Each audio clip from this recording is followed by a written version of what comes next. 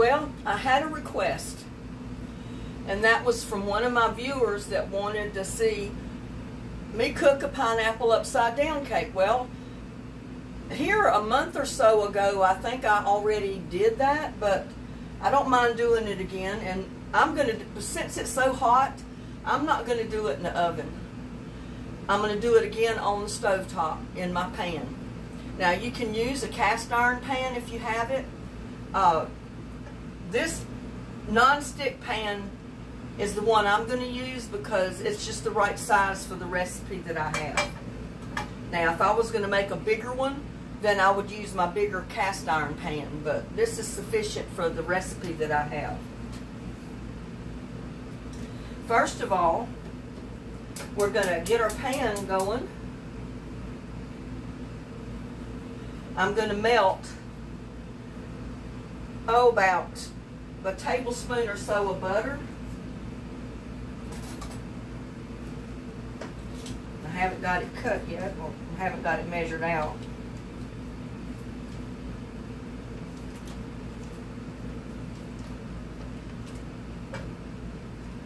Roughly about 1/4 of a stick of butter, I guess, would be. And I'm going to go ahead and put this back in the refrigerator since I don't want it to melt. Sorry about that, I bumped the tripod. Can move that over just a tiny bit so it won't do that, hopefully. Next time I have to, if I have to open the refrigerator door. Now this is what you're going to do in your pan. The very first thing, you're going to melt your butter.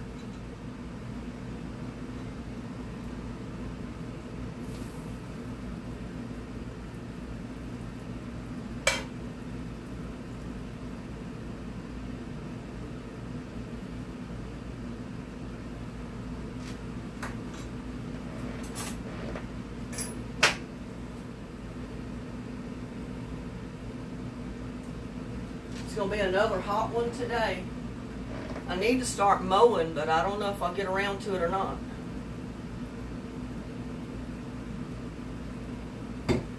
My lemonade is sure good today. And you may hear the exhaust fan running, you may hear the AC when it kicks on, but it's hot. So I've got to have my AC on, and I've got to have the exhaust fan on when I have the stove going, or it'll be so hot in this kitchen I won't be able to stand it. So y'all just have to bear with me. Now I'm going to add in a tablespoon of brown sugar and a tablespoon of white sugar. And we're just going to kind of cook that in that butter till it caramelizes. Doesn't take too long.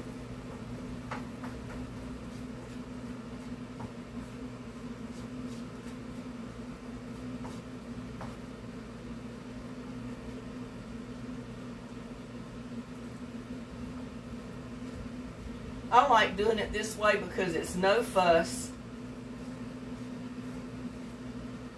And I don't use 3 or 4 cups of flour because I don't want a great big old upside down cake. I just want one thin layer. Now if I was going to cook it to take somewhere else, I would make a bigger one. But since it's just me, I don't want to make that big a cake.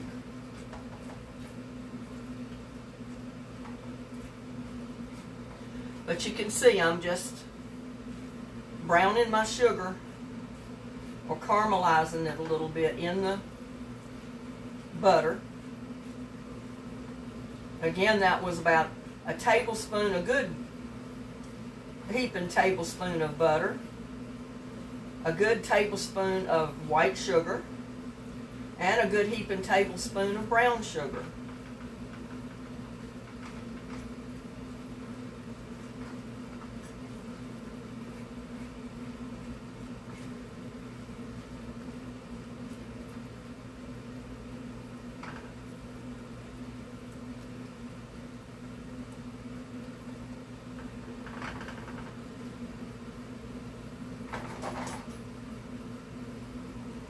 One thing I'm doing differently, I didn't have sliced pineapple in my cupboard today, and I didn't want to have to go run get any. So I'm using crushed pineapple. I've drained the juice off of it the best I can.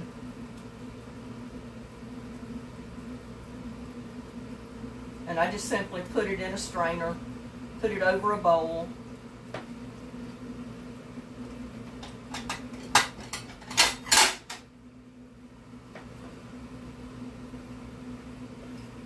For it to drain.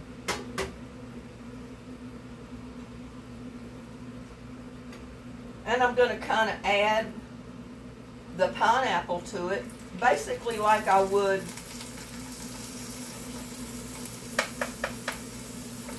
the sliced pineapple.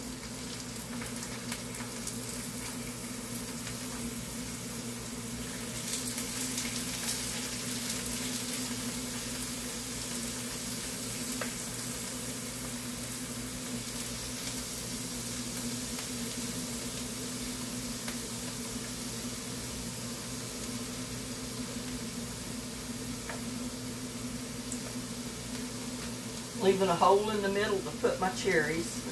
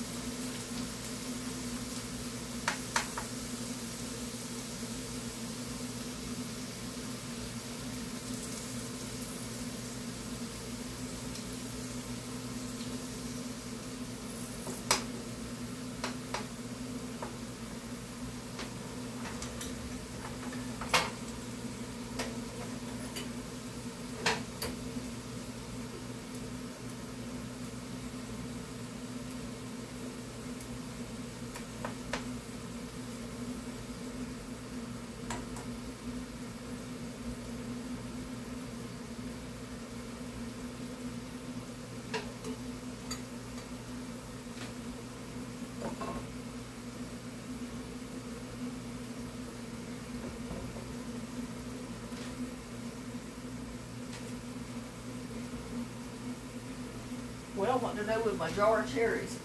I thought I took them out. Maybe I didn't.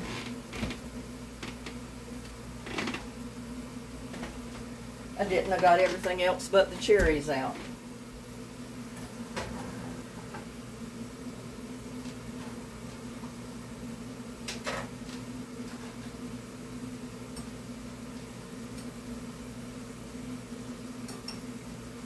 And I'm just going to put a cherry down in the hole that I made, just like I would if I'd have had a sliced piece of pineapple there.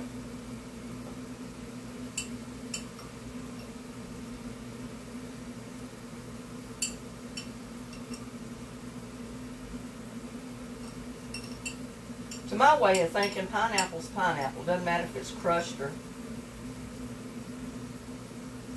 not. And I'm probably just going to add a few cherries too.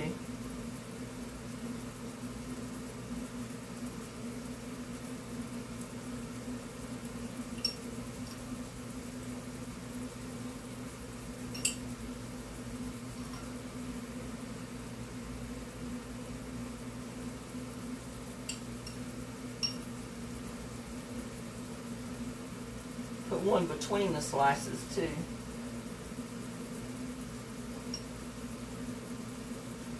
That'll do it.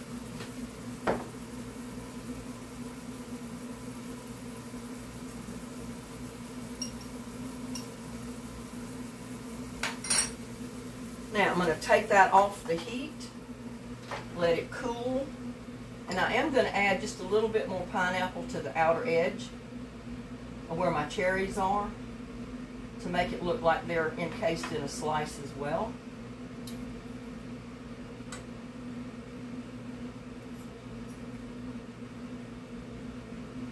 Because I got all this pineapple, I just well use it.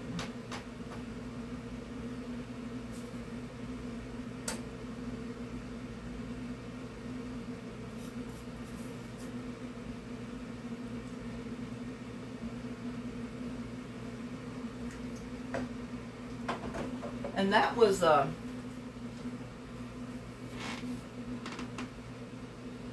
1 pound, 20-ounce can of crushed pineapple. Now, you know, like I said, most recipes call for sliced pineapple. I just happen to have crushed pineapple on hand, so that's what I'm going to use.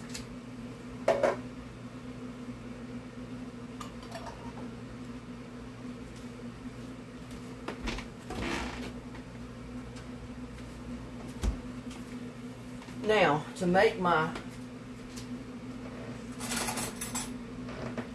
batter, I've got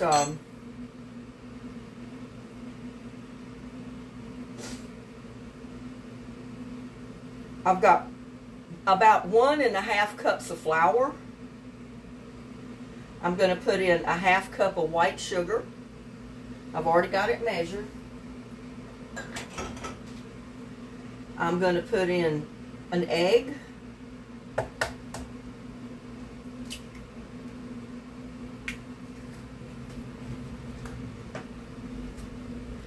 I'm going to put in about 1/4 cup of vegetable oil. I just touched that hot burner, y'all.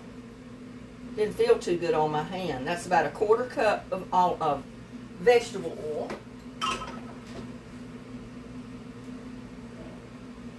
Two teaspoons of vanilla, which is basically 1 tablespoon.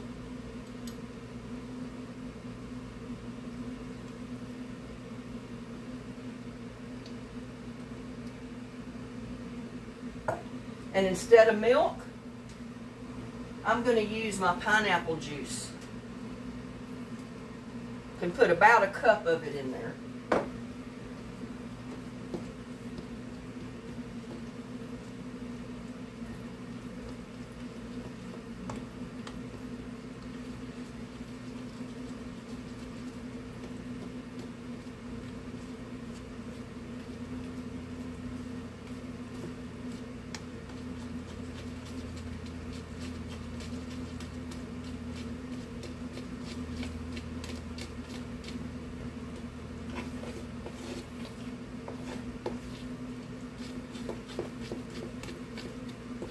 Using the pineapple juice, it's going to give it more of the pineapple flavor to your cake, which I like better.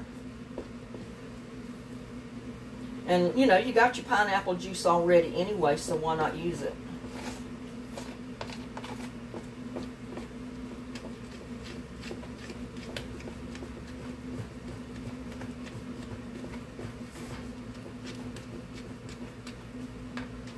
Put just a tiny bit more of the juice in there. So it's about 1 cup of juice is what you're going to end up adding to it.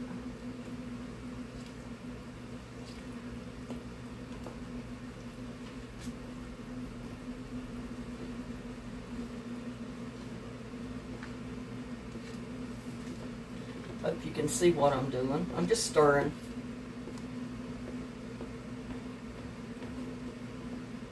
And I've got an electric mixer, but most of the time I don't even get it out. I'm so used to doing everything by hand.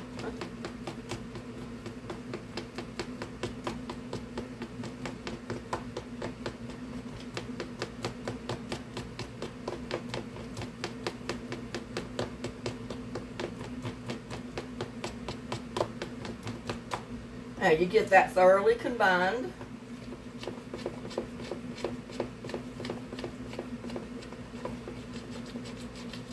And I'm just going to put a tad of salt.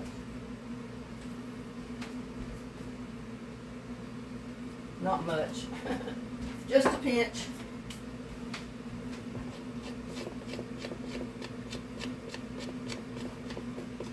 This is self-rising flour, so I don't usually add baking soda, baking powder. It's already in there. Now we're going to bring our mixture back over to the heat. Turn it on. And I want it on low, and I've got to find my tin pan.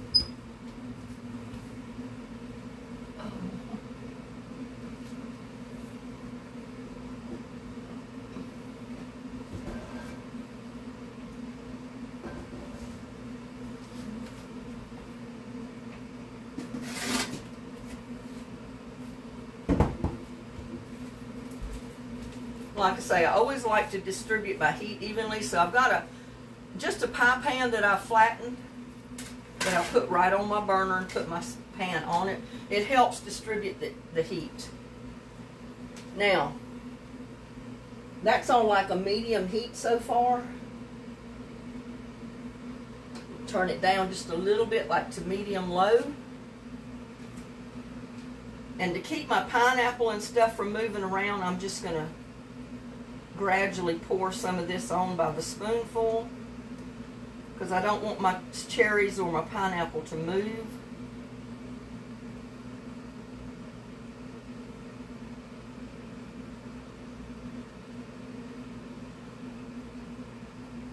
Don't want to just dump it all in there at one time, because it'll shift all that pineapple and the cherries to one side of the pan.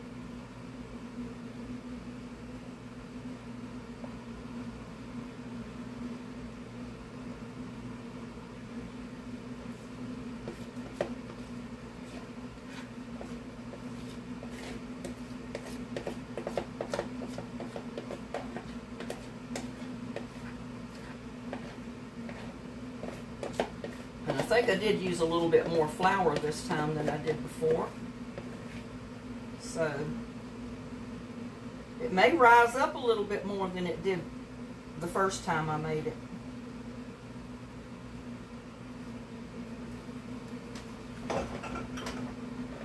And you might ask, well, what are you going to do with the rest of that pineapple juice? Well, I'll show you at the end.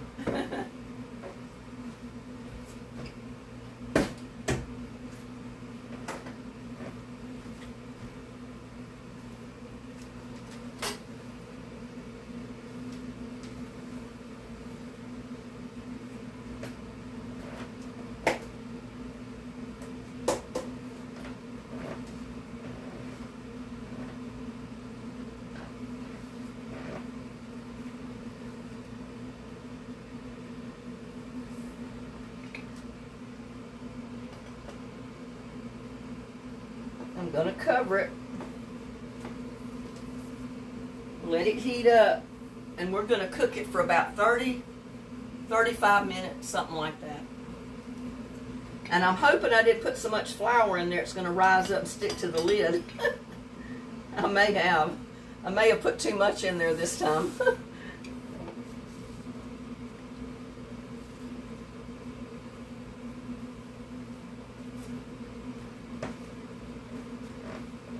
Oh, it looks like rain today. Spam risk. I'm not answering phones for spam risk.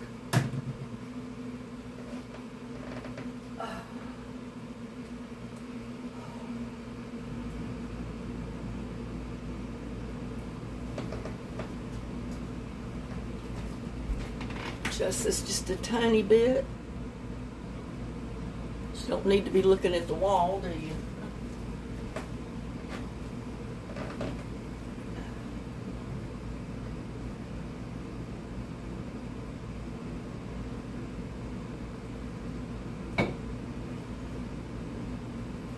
I was going to wait and do this the next time I went over to my son's house and cook this and take it over there to his house, but oh well, I guess I can make another one the next time I go over there.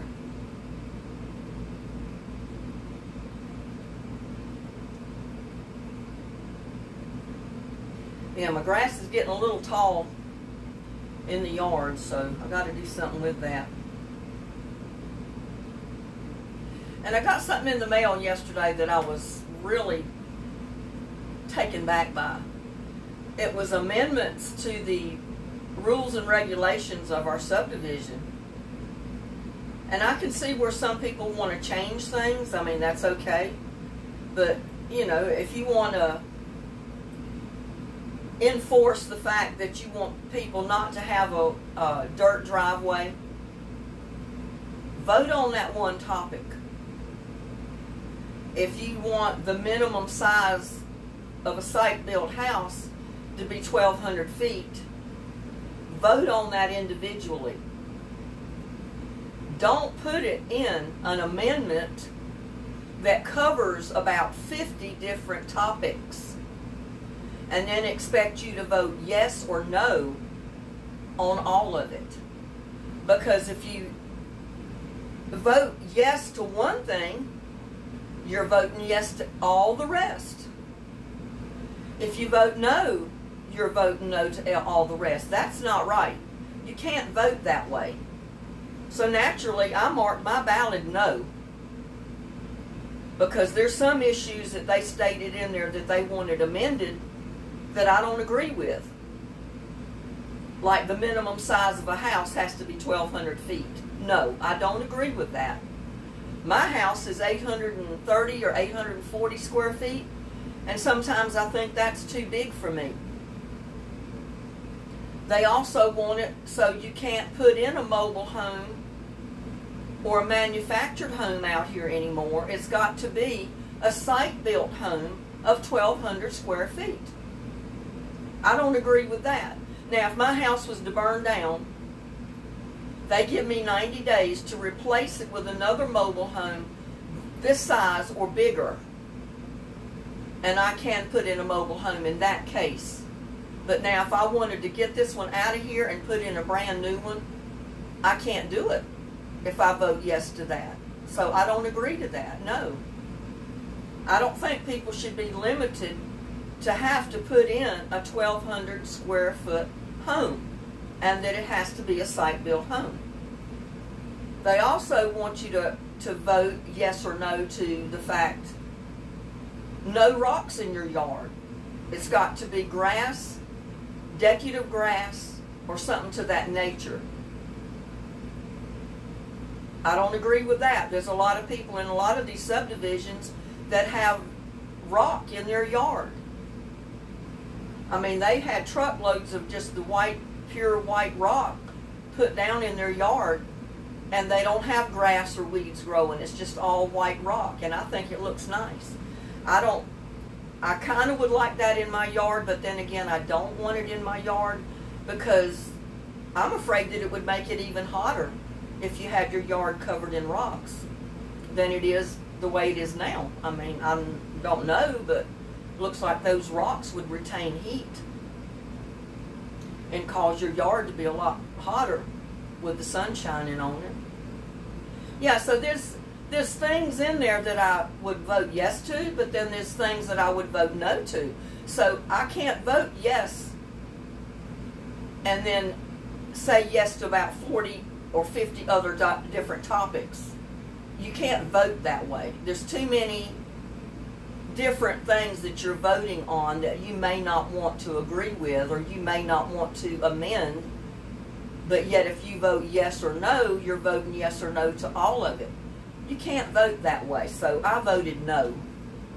I don't know how many other people will vote no, and I think all these people that have just moved in, that have built all these brick homes and put down concrete driveways, and most of them have laid in grass, but a lot of them don't like it now since they've done that because they've got to keep the yard watered, which is almost impossible in this Texas heat. They have to keep it mowed. So a lot of them wish now they didn't even have grass. So I don't know. There's a lot of them that want everybody to do the way they're doing, the people that have just moved in. And that's not right. I've lived here since 1978, the end of 1978, or the beginning of 1979, on this lot. And I don't want to change and do all that.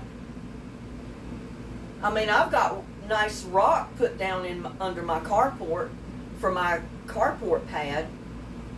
I don't want to have to go in there and dig all the rock out and put in concrete. If they want to pay for it, sure, fine. I'll agree for them to do that. But they want $3,000-4,000 to put a concrete pad down, unless you can do it yourself. And can you see me out there doing a concrete pad under my carport by myself? I don't see that. So, yeah, if you want to vote on all those separate issues You've got to break it down and vote on each individual thing. You can't combine it as a big lump package, 40, 50 different items, and say yes or no to all of it. It's impossible, and I can't do it, and I will not do it. Just what I thought, it's coming up to the top. But maybe it won't stick. Hopefully.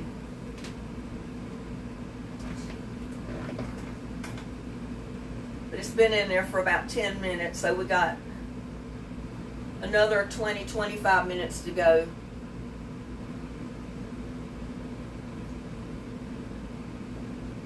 Yeah, so that kind of worried me. You know, I don't know what people are trying to do. You just cannot vote yes or no to that many items all in one package deal. Or I'm not going to vote that way. I refuse to vote that way. I'll just say no to all of it. They're doing the same thing they did with the boat dock. They didn't vote, do you want to do away with your fishing pier and replace it with a boat dock? They voted whether or not you wanted to have a boat dock put in or not. Well, I voted yes to that. They've needed a boat dock for many years, but they need it over next to the boat ramp, one of those floating boat docks. So what do? They tear the railing down on our fishing pier. They rebuild the fishing pier, but they turn it into a boat dock. So now we have no fishing pier, but we got a boat dock. That's crazy. I didn't vote for that. They said, well, you voted for a boat dock. I said, yeah, I voted for a boat dock to be put in, but I did not vote for them to do away with my fishing pier. That's one reason I like living here, is to have my fishing pier.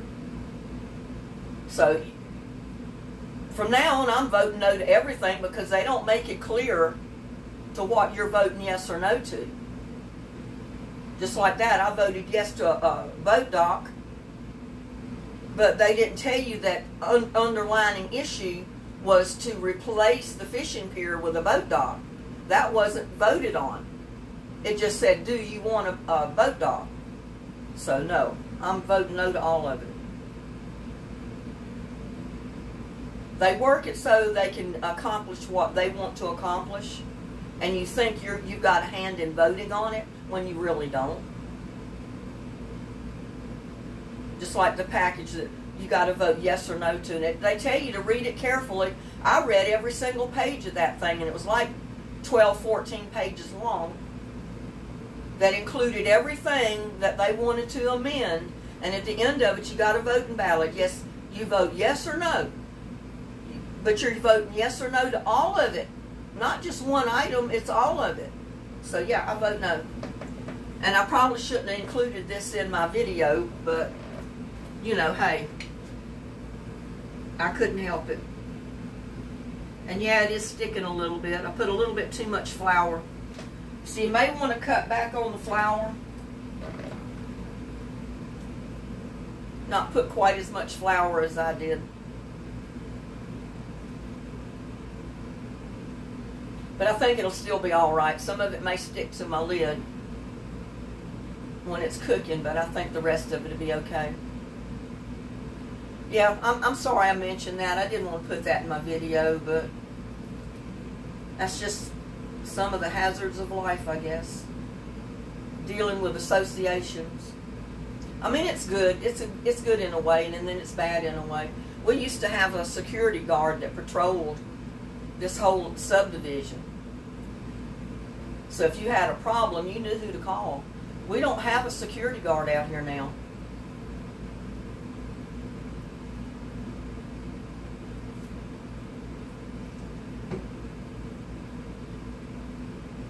And there's not supposed to be fireworks being shot off in the subdivision, but yet every 4th of July, every major holiday, guess what? There's fireworks going off everywhere. And there's so many people down at the fishing pier, well, not the fishing pier now, the boat dock, and the park area.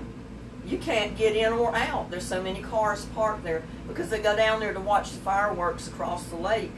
And they also shoot off fireworks in the parking lot. So if somebody had a major issue or they had to call an ambulance to anyone, they would not be able to even get the ambulance into the parking lot. They'd have to walk in. So I don't even go down there anymore. Used to, I went down there and I'd watch the fireworks across the lake on the 4th of July, because I could sit on the lake bank, watch the fireworks, but I could also see the boat parade, as they call it. When the boats dock over where they shoot the fireworks off, after they finish, all these boats have lights that light up all over the boat, and they'll get in a line and they come all around the lake, and they'll come right by where I'm sitting and go down past me, I guess, to go where they live. And I call it the boat parade, which is kind of neat because you see all these different boats with all these lights lit up on it. So it's kind of neat. But I stopped going down there for that reason. There's just so many people. You get down there, you can't get out. And some people will take their grills down there, set them up on the lake bank, grill out dinner while they're waiting for their fireworks. And, you know, I don't blame them for doing that, but it's just so many people that go down there, and a lot of them are don't even live here, which is wrong. They're not supposed to even be in this development without a sticker on their car, unless they're visiting someone. And there's people that go fishing down there all the time. Like this one gentleman, I asked him if he was catching anything because I was leaving. Oh yeah, he said, I caught one or two a week ago when I was here. He said, I don't live here, but I've got friends that I know that live here, and they said I could come fishing. Well, no, he's wrong. He can't go fishing. He can if that property owner is with him, but he was by himself, and he didn't live here, and he was down there fishing. Well, anybody could come in and say, well, I live here, so they told me I could fish and go fish. But that's not the way the rules have been set up. Just like when we used to have the swimming pool, a guest could come in and swim if they knew someone that lived here, but that property owner had to be down there at the same time. They couldn't just come in and sign in on a property owner and say, well, I'm their guest, and go swimming. The property owner had to be there.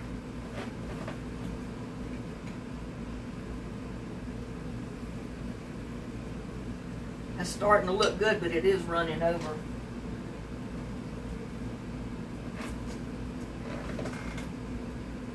But yeah, so many things have changed since I've lived here, during the time that I've lived here.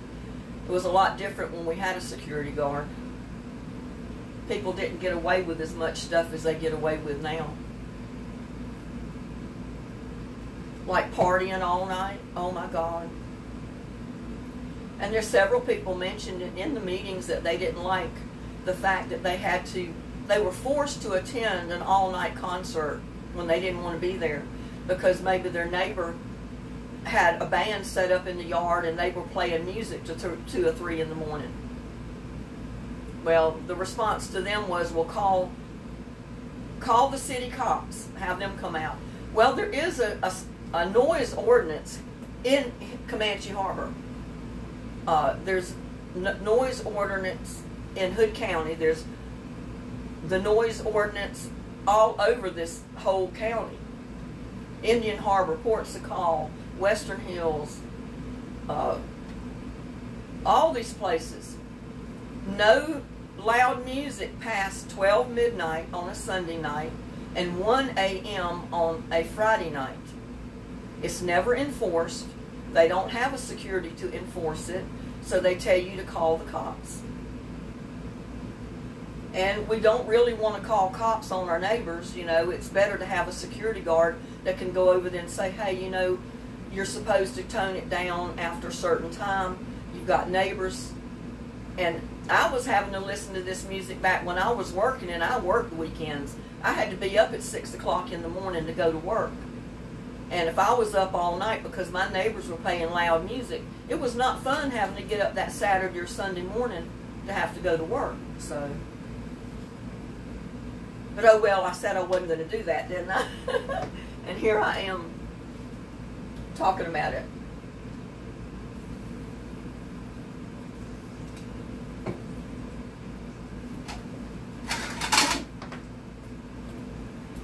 what I'm going to do if I can get my spray.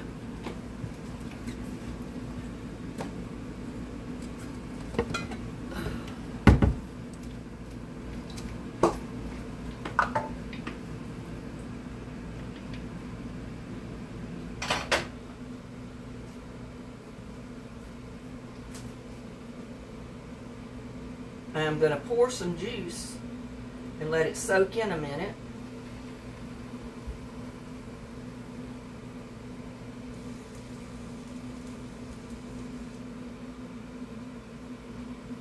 See, that's why I saved the juice.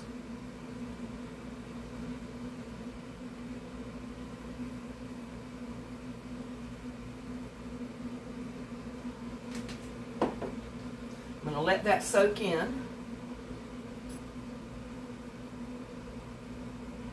And this is, I have to admit, it is a little bit different way than what I did the first one that I cooked.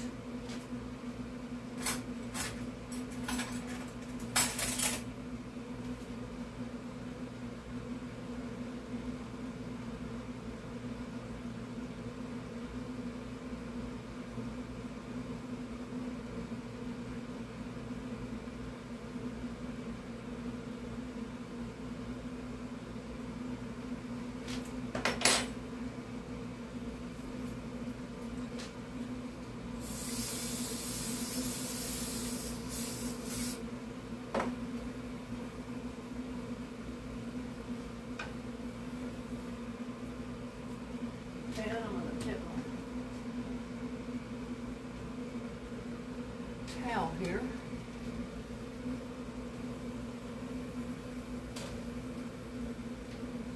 Isn't that pretty, y'all? And see, it didn't matter that I didn't have the sliced pineapple. I went ahead and used the crushed pineapple.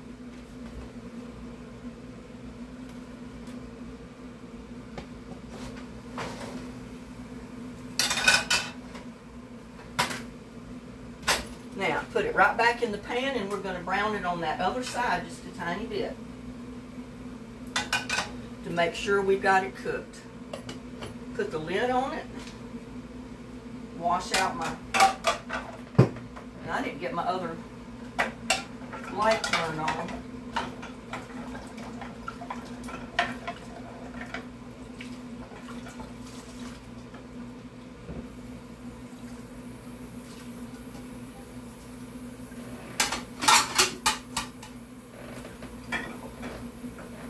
Maybe I should do that, right? The video's almost over. I turned the light on. But I was over here washing dishes earlier because I needed to make some more lemonade, and I haven't done that yet.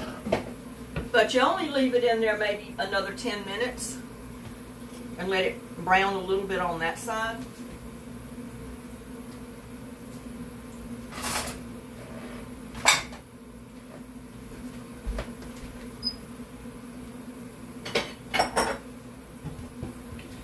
The first one that I did a month or two ago, I did not make it quite as thick. I made it a thinner cake, so I didn't use as much flour. So I really didn't have to turn it over. But this one, not only to get it brown on the underside, I wanted to turn it over, brown it on the other side. That ensures that it's going to be done all the way through. I wanted to put that little bit of juice on it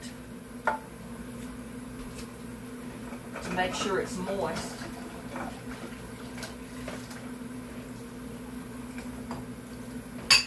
And I have been craving something sweet, so why not the pineapple upside down cake?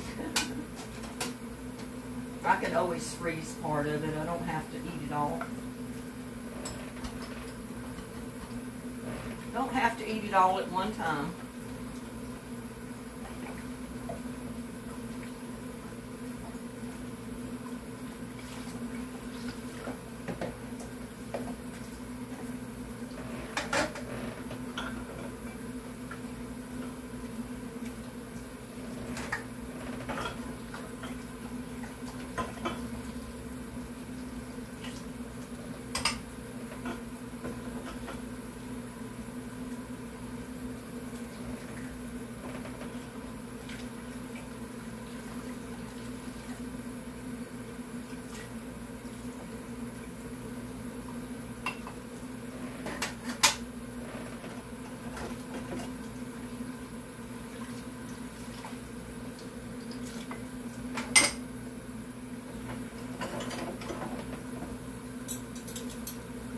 just liking to staying on top of things, get some things washed up while things are cooking. So I don't have such a mess over here.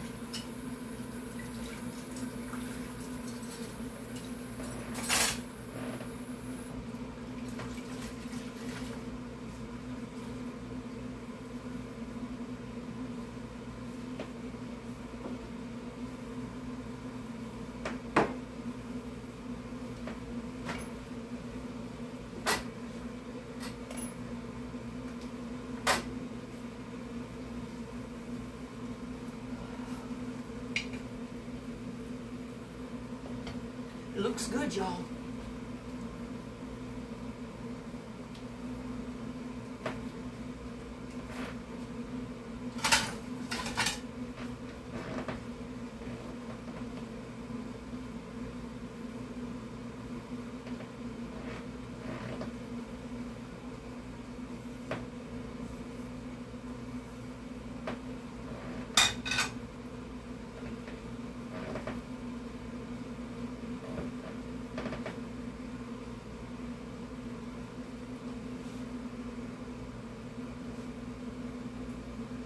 Lemonade's good.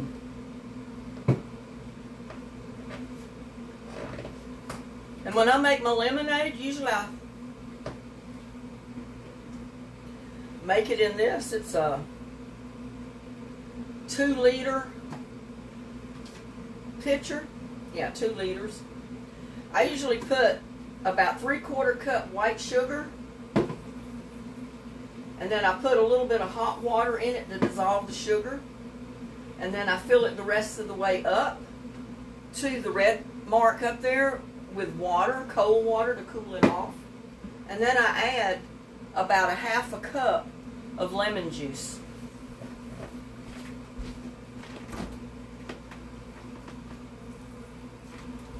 It's right here. Pure lemon juice, lemon concentrate. About 1/2 cup usually does it. And if I'm in a pinch, and if I've got a package of lemonade Kool-Aid handy, I'll use the lemonade Kool-Aid. And sometimes I even add the lemon juice in with that too, so it makes it even better. See how long we've been on here.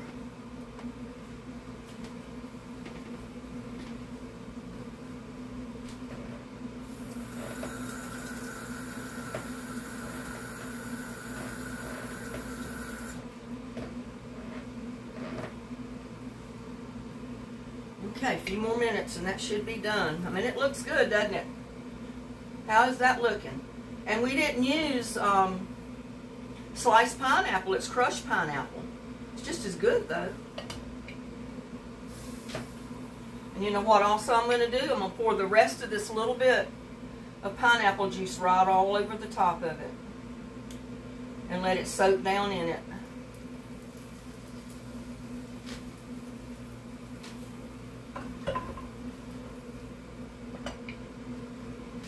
That's going to be good. Because I like for that pineapple juice to soak up in the cake. Makes it good. Makes it moist too.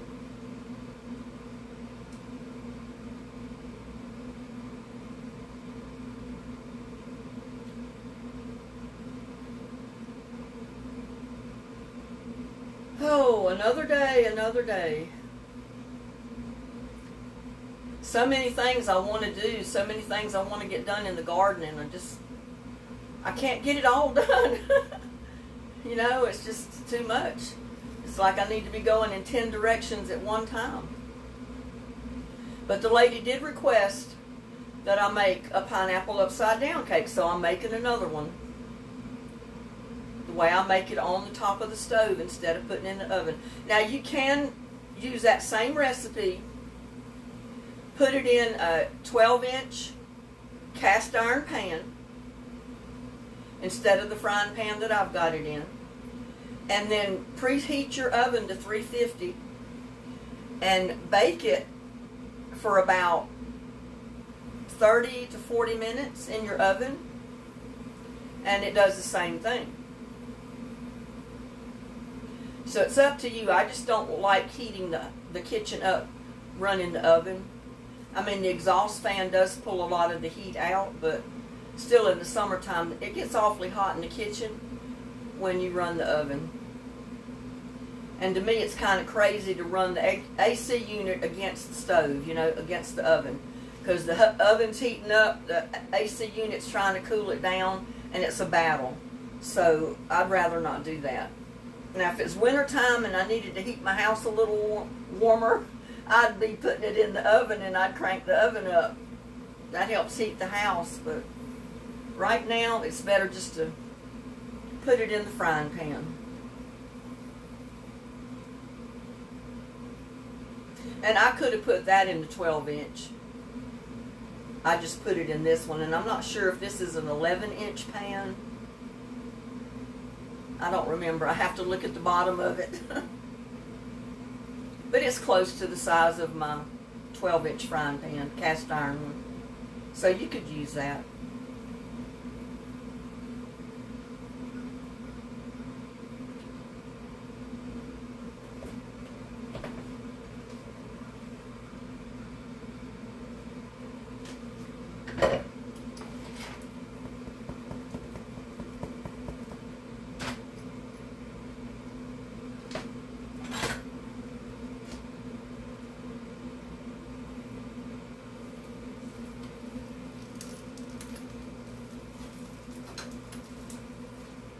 Supposed to let it cool. I don't know if I can get it out without letting it cool, so I'm going to let it cool. I don't want to break it apart.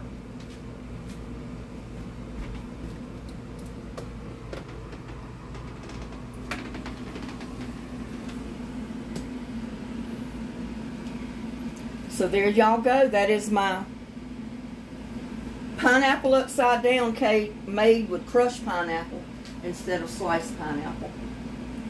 And I just don't know if it's going to come out of there like this. I don't want to break it. Oh, I got it.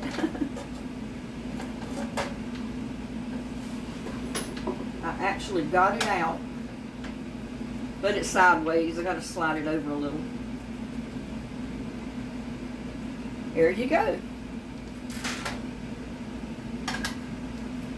It smells really good.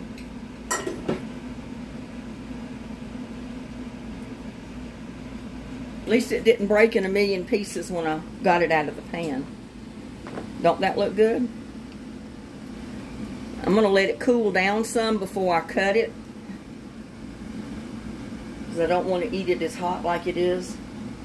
But it started to crack over there when I tried to get it out. But I managed to do it, y'all. I managed to get it out of the pan without splitting it wide open. But don't that look good? I mean, see, so you can use crushed pineapple for your pineapple upside down cake, or you can use the slice. The slice looks better at the top, but you can use your crushed pineapple just as well as the sliced pineapple. And the pineapple cakes that my grandmother used to make and my mom used to make had the pineapple all over the top of the cake. It had it in the filling between the layers. They put pineapple and icing, and then they put the icing and then the pineapple all over the top, which was a really good cake. But there y'all go, pineapple upside down cake cooked in a skillet. And like I said, cook it for 30 to 40 minutes. I cooked mine for about 35, counting me turning it and everything. It was about 35 minutes. And if you prefer to put it in the oven, use the same recipe. Preheat your oven to 350 and cook it, bake it in your oven, in your cast iron pan if you want to. I mean, you do the same recipe and just put it in your cast iron pan and put it in the oven for 30 to 40 minutes, or whenever the toothpick comes out clean. And you got a pineapple upside down cake, y'all. Can't do no better than that. See if it's cool enough I can cut a piece off.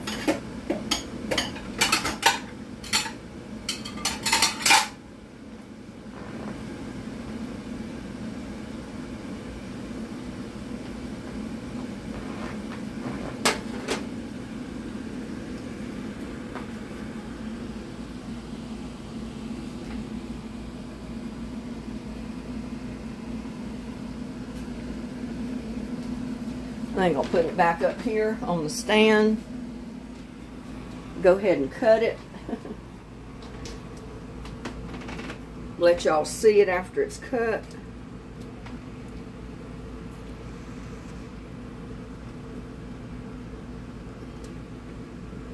If I don't drop the camera in the meantime.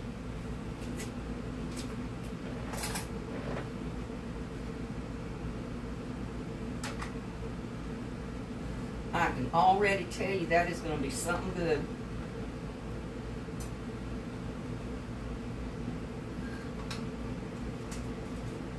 Sticking to the knife.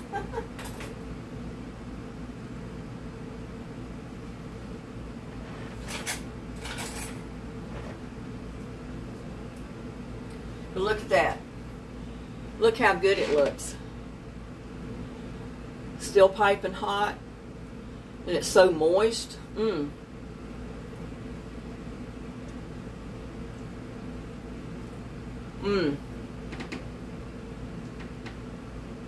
That is good cake, y'all. Fix you a stovetop pineapple upside down cake. Or like I said, use the same recipe. Put it in your oven and cook it for 30 to 40 minutes and you got a good cake. So with that, I'm going to wish y'all a good day. Please like, share, and subscribe to my videos. Y'all have a blessed day and I'll see you on my next video. Bye now.